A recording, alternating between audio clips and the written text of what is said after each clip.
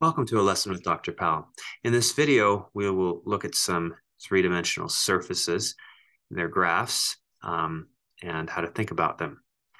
Okay, so let's take a look. And so this first one is ellipsoids. Push execute, and then we'll talk about what we see. All right. So we see, so the blue part is the ellipsoid. It looks kind of like an egg or something like that. And then there's a red plane that's cutting it right here. Let's see what this is from the code.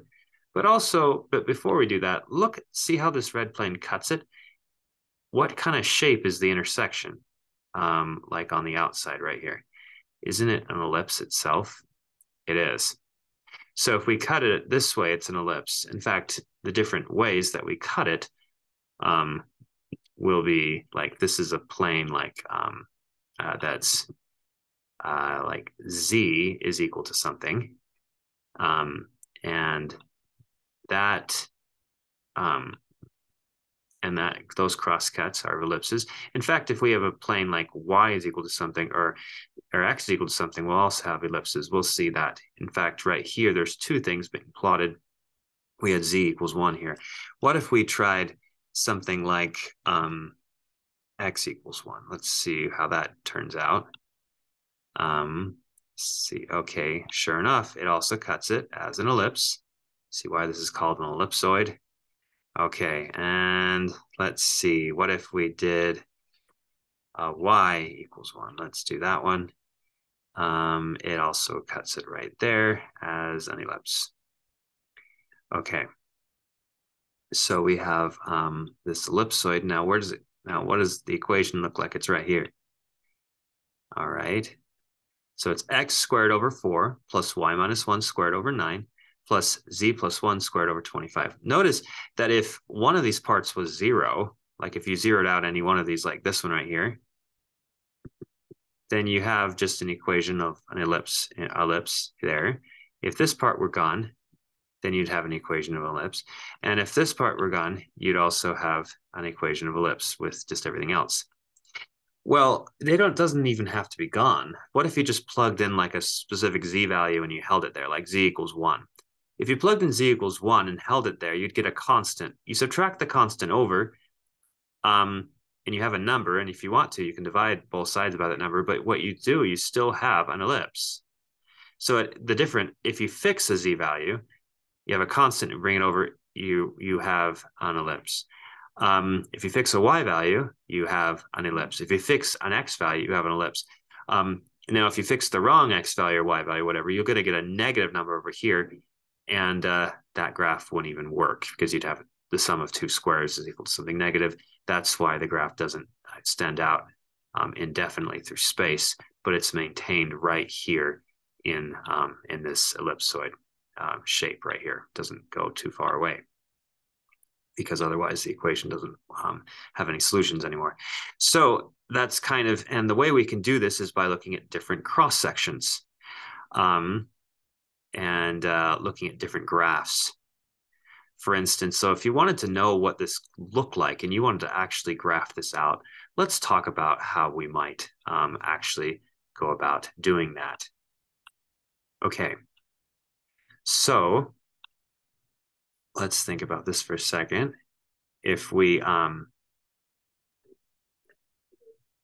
take this and look at this particular equation, what if we set, for instance, like x equals 0? So when x is equal to 0, okay, and we think about our axes, so the z-axis goes straight up, and then oriented, you have the x-axis going this way, y-axis going that way, and you have a xy plane down here. That's flat. So if x is 0, then we're just going to be looking at this part of the equation right here. And in that's, okay, like y minus 1 over 9. So it looks like there's a center. This is like an ellipse, and you can find the center. So the center would be like 1 comma negative 1. So 1, but then you go down to z to -1, so it'd be down here. That'd be the center. And then what we're looking at is in the y direction, you go out 3 from the center. So y direction, you go out 3. So out there, and you go out that way, 3. In the z direction, looks like you're going out 5, the square root of 25. So you go way up here. So in the center, you're going up there, right? Or kind of even higher, maybe right there. So, okay, so it looks like we're going to have an ellipse going like that and coming down like that. Okay, so kind of some kind of ellipse right there. Now, you can plug in, okay, so that's, okay, and that's when x is 0. Now notice, when x is 0 and y is 1 and z is, so when x is 0 and y is 1 and z is -1, that's the center actually of the whole ellipsoid. So at this point, we have this in that direction, kind of in the YZ plane. We can graph what this looks like in each plane. In the XY plane, we can look at that graph. Okay, and set that equal to 1 and look at what that looks like. It's going to be now from this. Okay, so when actually, let's look at, it's not really, it's going to be parallel to the XY plane because we're going to look at the case when, or the, let's see, right, we're going to look at when z is equal to -1. So z is going to be down here. So we're really going to be draw it down flat right here with y is going out 3 and x is going out 2. So y is going out 3 from that. So it really goes out to that point and to that point. But then in the x direction, now it's going out 2. So it just goes 2 out. So not too much, just out that way. So even just getting that and that going 2 directions, we can get another direction if we did x and z. And so we just pick the center point to plug in. So z is equal to, so let's see, well, we already did z is equal to -1. I guess it would be y, right? Y is equal to 1. So y is equal to 1. We look at a graph here and notice that in the z direction, we're going 5. So basically, we go to the top here and the bottom there. And then the x, we already have that. So we can just do a little sketch here and get this. And we kind of get a sense for how the ellipsoid would go just in our piece of paper, just by drawing different cross sections, meaning level surfaces for this or level planes or level pieces. What I mean by level is you pick a level for one of your variables. You let one of your variables, you level it. You let it be a constant. And then you have something to graph that's 2-dimensional. So you can use 2-dimensional graphs, kind of pictured in different planes going different ways, in order to see what something looks like 3-dimensionally. So you don't draw a 3-dimensional surface necessarily. What you do is you fix one of your variables, and then you graph something 2-dimensional in a plane right there, because it's an equation maybe that you recognize. And that's kind of how you tackle 3-dimensional drawings. Okay, so this is an ellipsoid. Now we can go on. Let's look at another one. An elliptic paraboloid. Okay, this one right here, here's an example, and there's a cross section right there. Notice this cross section is a ellipse. But if we did a different cross sections, they might look something like a parabola. That's why it's called elliptical paraboloid. So here we have a z equals 1. Why didn't we do, let's just change this to something like x, for instance. See what that looks like. Okay, look at the cross section. Cross section, you can kind of see it in the bowl. It's a parabola. So we can, and in y as well, we can look at that one. And notice that you again get a parabola here out of it. Okay. So an elliptical paraboloid, and the z, when we fix z values, they're ellipses, but you fix an x or y, they're parabolas. Okay. So another one is a hyperboloid of, well, before we go on, maybe we should look at the actual equation for that, right? Okay, so elliptic paraboloid looks something like this. So it's kind of like, if you fix one of your variables, it's like z equals something squared, right? So if like x is fixed, like this is gone, then it's like z equals this plus a constant, right? So just fix it so it's a constant. So pretend like this is a constant by fixing the x value, then this is definitely a parabola that way. Likewise, if you fix a y value, it's definitely a parabola. What if you fix the z value? Divide out by that constant, and you have equal to 1. It looks like an ellipse, which would make sense. So even algebraically looking at it, you can kind of see what it is. Okay, let's look at another one, hyperboloid of one sheet. So this one, let's see what we can think before we look at it. A hyperbola happens. Well, this looks like a hyperbola right there. If you just ignore this, in fact, if you just made this a constant, subtracted it over, and divided out, it would be just fine. It might actually make the other guy negative or something, but nonetheless, you'd have a looks like if you fix an x value, you have a hyperbola. Likewise, if you fix a y value, you have a hyperbola. Hyperbolas, remember, have two different parts to them. But wait a minute, what happens if you fix a z value? And so this is a constant, you add it over, you have something over here, and it'll be an ellipse. Yeah, because both of these are positives. So in two directions, it'll be hyperbolas. In one direction, it'll be an ellipse. Let's think about what that might look like. Maybe you can try to imagine it. Let's see what happens as we go. Whew. Definitely one sheet. And if we fix our z values, we have ellipses, just as we were thinking. But in the other directions, we have hyperbolas. Let's see one of them. Let's just do one of them this time. Let's do y. So, yeah. See right here, the intersection lines, they are hyperbolas right there, kind of coming like that. Okay.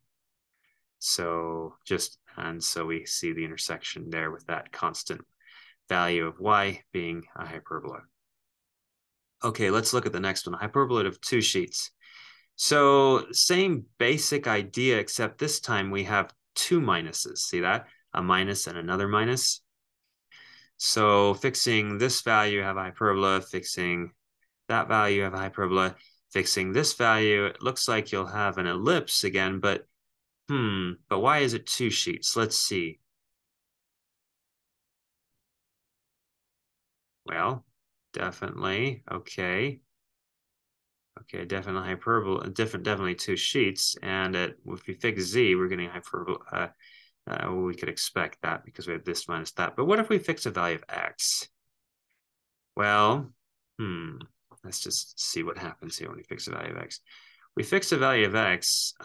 Notice that this value of x is not even hitting it. Okay, so there are values of x that don't give us anything. And that's actually why it's two sheets. But if I move my x value, let's make it something else. I don't know. Let's try something else like this, see if we get any closer to it. Yeah, we have an intersection. Okay, so when it intersects it does intersect as an ellipse. So it's like you have these two hyperboloid kind of elliptical things kind of going off in both directions, like that. Okay, kind of like, because each part of the hyperbola, you can almost think of it like it's not quite like a parabola because hyperbolas kind of eventually look like straight lines eventually, but but you kind of have this big kind of hyperbolic half bowl, and it's elliptical as you go that way and that way. So before the single sheet, I guess this bulge actually kind of came together like that. So that was the only real difference. Okay, and it just had to do with, and here we had two minuses there going on. Okay, what about a hyperbolic paraboloid? Let's look at that one. For a hyperbolic paraboloid, okay, well, wow. Okay, so we have a hyperbola going on in that direction, the z, and that should make sense. Let's see if we look at this. Let's see if we fix the value of z, yep, for sure enough. Now, wait a minute, what if we fix the value of x and it's like a parabola? Fix the value of y, it's like a parabola. And you should be able to see that as you play around with it. In fact, I see a parabola right there, right? If we go this way, to cross sections the other way, that would be a parabola. You can kind of play with that. See, we can maybe throw those two in there so you can see here in the video. So definitely a downward parabola there, for instance. But if we move this to like x is 3, say, see what happens, is that still downward as we go there. Okay, and as we go to y, see y would give us, okay, we're seeing an upward one right there. All right. Okay, elliptic cone, what is this? Well, x squared plus y squared is equal to z squared. Fix z, that should be a circle.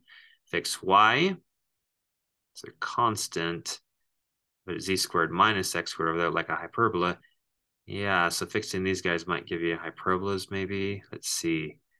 Kind of interesting almost, but yeah, this cone actually connects at the origin, just as the graph that can't quite see it. But sure enough, z values are like that.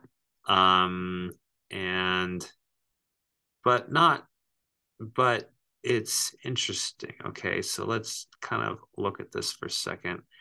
Let's do different values here. What if we did, okay, so let's fix one of our values. Like, what if y is 1, for instance? Y is 1, then it's be like z squared minus x squared is 1. Let's see what that looks like. Execute it. So we can see a cross section there. And it's thinking, and it gave us something. So look at where it intersected. Look at the intersection right there. Yeah, you see how the intersection actually looks like a hyperbola. In fact, it is. So the intersection actually is a hyperbola, even in this cone. It's kind of fun. So in the cone, we actually see a hyperbola happening right before our eyes. Okay, in that direction, just as if we could get if we just fixed one of the variables. So these are some basic shapes I'd like you to think about. So again, ellipsoid, elliptic paraboloid, hyperboloid of 1 sheet, hyperboloid of 2 sheets, hyperbolic paraboloid, and elliptic cone. And think about how their equations were constructed. They all kind of had these x squared, y squareds, or z squareds, or sometimes just z. But by fixing one variable at a time, you get basic conic sections. Thanks for watching.